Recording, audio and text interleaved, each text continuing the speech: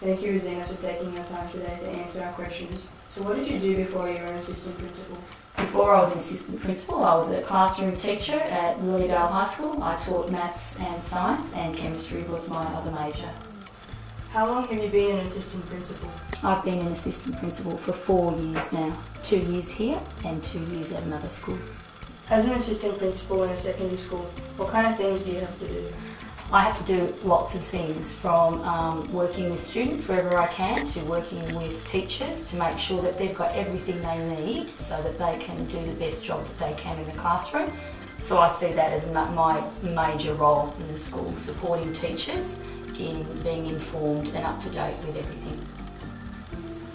Are you the only assistant principal at the school? No, I'm fortunate enough to be one of 3 assistant principals here at Doncaster Secondary. So we all have different roles to undertake, and I work with middle school students, year 7, 8s and 9s mostly. What is the best part of your job? Working with students, that's what we love the most. What do you think about students today? I think students today are much more confident and capable than they were perhaps when I was a student. They're aware of their skills and what they want to do and how they need to improve themselves. How does being an assistant principal affect education?